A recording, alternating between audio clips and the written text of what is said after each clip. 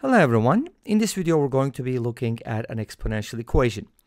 We have e to the power x plus ln x equals 2 times e squared, and we're going to be looking for x values. I'll be presenting two methods. Let's start with the first one. For my first method, this is something that we commonly use. I'm going to ln both sides. If you do, you get the following: ln e to the power x plus ln x equals ln 2e squared. So I'll be showing two methods, and at the end of each method, I'll be showing you a graph. So the graph kind of explains what's going on as well. Now, using the properties of logarithms, we can go ahead and move this to the front, and that gives us x plus ln x multiplied by ln e, which is equal to 1. So we don't have to worry about it. And the expression on the right hand side can be broken down into a sum. So we can write this as ln 2 plus ln e squared. And this power can be moved again, which gives us 2 times ln e, which is equal to 2.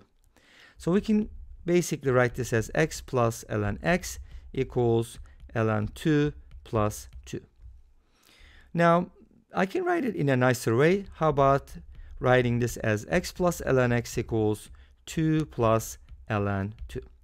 Now, if you compare these two expressions, you'll quickly notice that if x is equal to 2, then this equation will work, because we have an x here and we have a 2 here. So they will correspond nicely. But there's a couple of things we need to talk about. For example, this looks like a solution, but is that the only solution, right? How many solutions are there? So here's what we're going to do. We're going to look at it from a functional perspective and consider the function f of x equals x plus ln x. Now, first of all, notice that because of ln x, x needs to be positive. So we're only going to be considering the positive values of x. Let's go ahead and differentiate this function. We get 1 plus 1 over x. And since x is positive, this is also going to be positive, which means f of x is always increasing.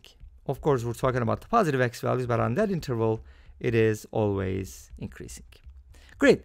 That means we only got one solution because we have a function that's always increasing. I'll show you the graph of it in a little bit, and it's being intersected by a horizontal line. So this is a constant, therefore, y equals 2 plus ln 2 is the graph of a constant, which is a horizontal line.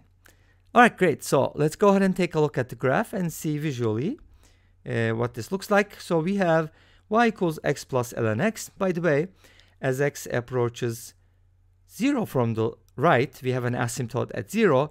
Y values are going to approach negative infinity. And as x approaches infinity, y is going to approach infinity.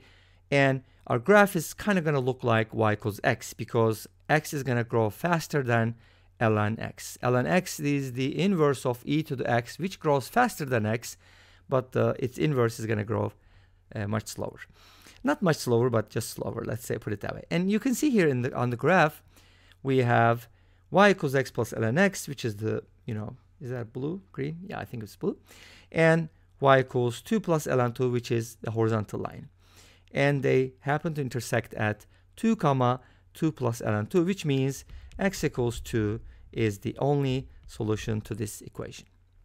Awesome. Let's go ahead and take a look at the second method, and then we'll look at the second graph. For my second method, I'm going to start off with the original equation one more time. E to the power x plus ln x equals 2e squared. So basically what we found out was that x equals 2 satisfies. When you look at an equation like this, it's not directly clear that x equals 2 is going to work. So we're going to put it in a nicer form. And this is what I'm going to do. I have the two exponents being added. So I can kind of write it as a product, because remember the rules of exponents. If you're multiplying two exponents with the same base, then you multiply the exponents. So we can write it like a to the power x plus y. So we can do the opposite. We can kind of split them up. And that becomes e to the power x multiplied by e to the power ln x. And that equals 2e squared. But what is e to the power ln x? We understand e to the x it's the exponential function. But what about e to the power ln x? Well, e to the power ln x by definition is equal to x. Of course, x needs to be positive, so on and so forth. We already talked about it.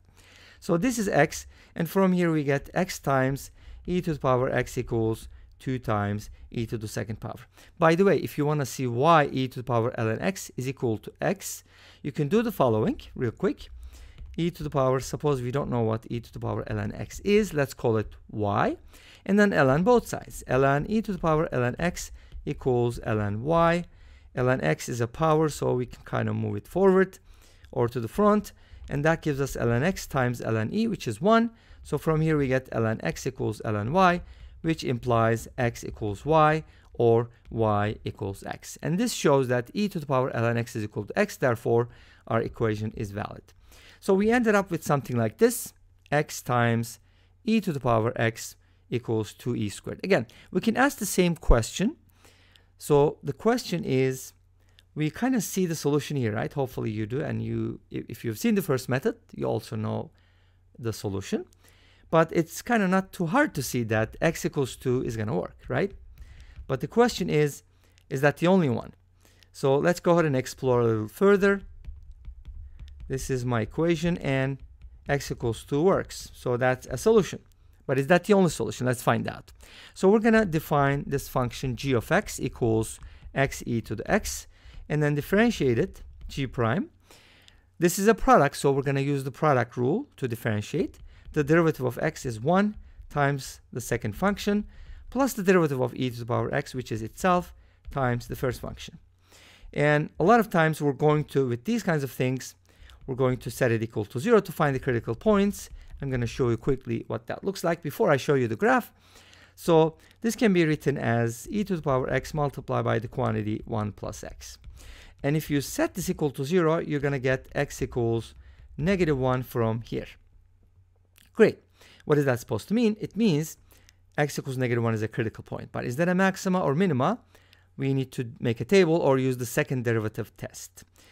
Some people find the second derivative test easier. It's totally up to you, but a lot of times I'll use the table, and guess what? I'm going to do the second derivative test this time, okay? Just for the sake of change. So you're going to differentiate a sum, but you already know the derivative of e to the x is e to the x, and the derivative of e to the x times x is what we got for the first derivative.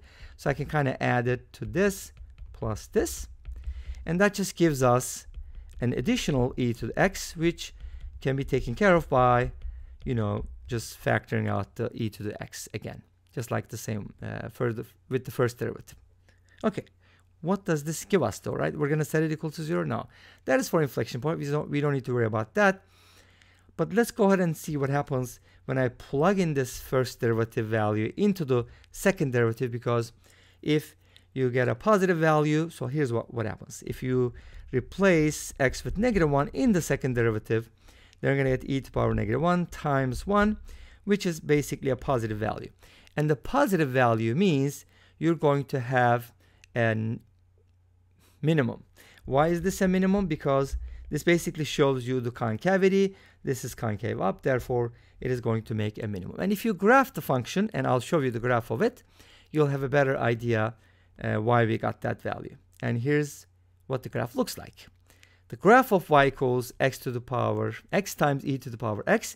And as you can see here at -1, we have a minimum, but the whole idea is this is going to intersect 2e to the second power, which is not in this graph, by the way, because in order to zoom in a little bit, I had to kind of get rid of that, but you get the idea. Horizontal line is going to intersect at one point, but if you were looking for a very small y value, even something less than 0, you would be looking sometimes for two solutions to this equation. And this brings us to the end of this video. Thank you for watching. I hope you enjoyed it. Please let me know. Don't forget to comment, like, and subscribe. I'll see you tomorrow with another video. Until then, be safe, take care, and bye-bye.